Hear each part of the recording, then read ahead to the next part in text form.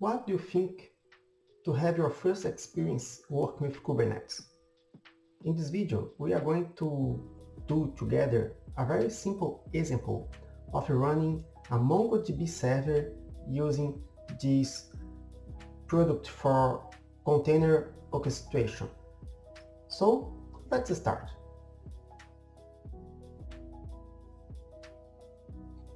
For running Kubernetes in our example, we are using here a Windows operational system, and we are using Docker Desktop for assisting in the process.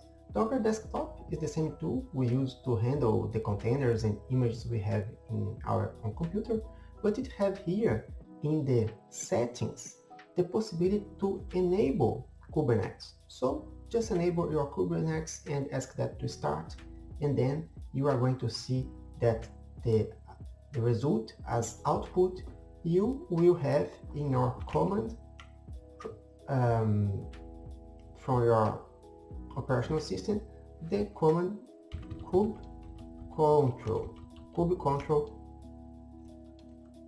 available. Okay, in case then you enable your Kubernetes and type kubectl in your console and it answers, then you have sure you have Kubernetes installed, and then you are ready to start with the presented examples.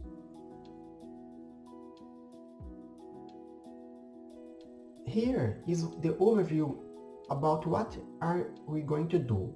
First of all, we have to create the pods that are the set of containers that are going to be available to deliver the Mongo server.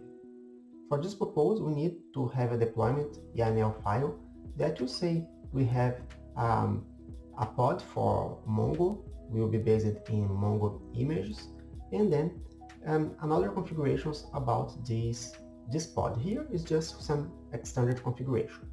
Once it's defined,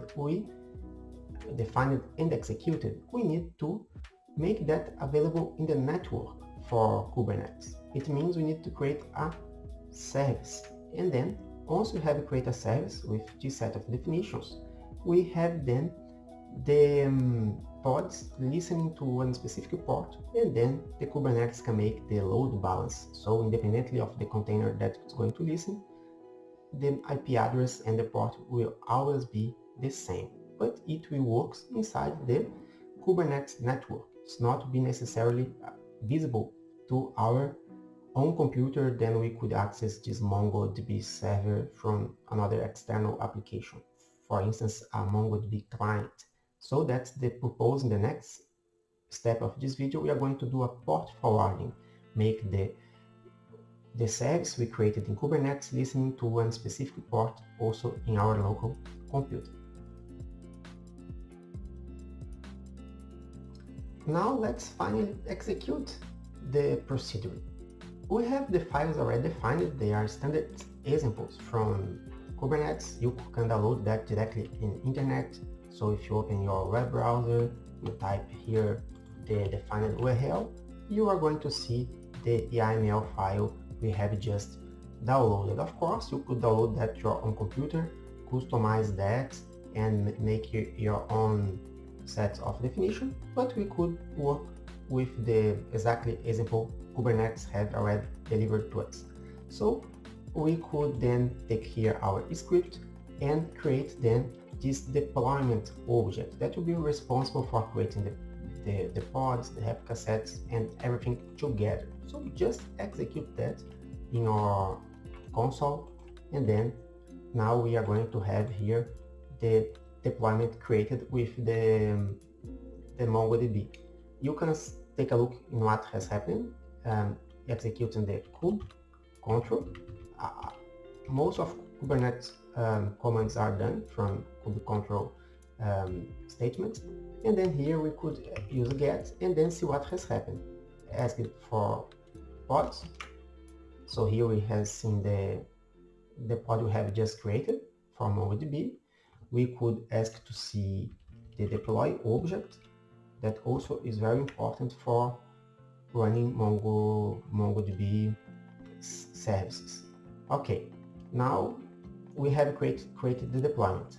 Next step we need to create the service. The service is the same thing, the file is available published, but you could download that and make customizations, but you could just execute that. It will make the port listening in the context of Kubernetes, but not yet in our local computer. So just execute the second command here in your computer, and then now we have this service, a service created with some specific name for Mongo. We could track what has happened now, asking to see the service.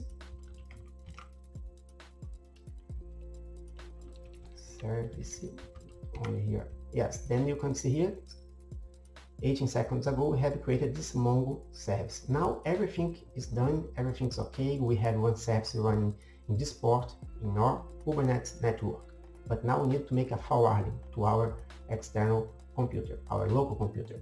So we need to know what is the pod we have created. Here the pod has this name, right? This identifier. And then we are going to run one specific command for this pod. So it's the last step of this video. We are going to execute the port forward, then setting specifically this name, so you cannot just copy this one, you need to see specifically the name was generated in our case, and then make this port forwarding, and then you could choose your own port. We are going to change that here in this example. So now you can just return here to your prompt command, and then we need to copy the specific pod name was generated for our example. Okay, then we just return here and replace for this one, and then we can change this port to any other port like 28020. Okay, and then it was done and it already is working. So how to test now?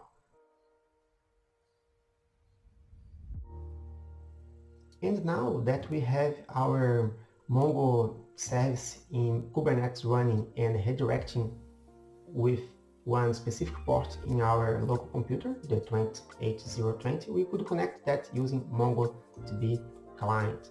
So here we could just type the protocol we are going to use, mongodb, and then our local computer, local host, then the specific port we have defined. And now try to connect, and here we are inside the MongoDB server that is running on Kubernetes. So it's that. Hope you have enjoyed the video. Thank you for watching and see you next time.